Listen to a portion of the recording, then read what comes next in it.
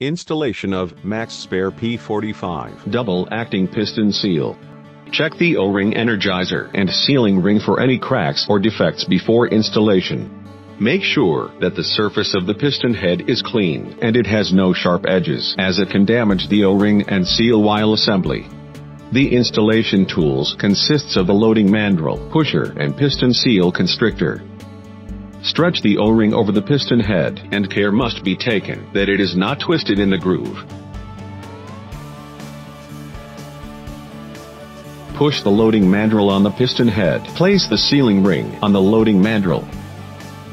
Push the sealing ring over the loading mandrel with the help of the pusher. After fitting the sealing ring, remove the loading mandrel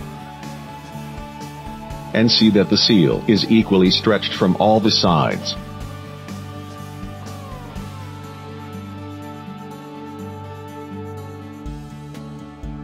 To resize the sealing ring, use the Piston Seal Constrictor.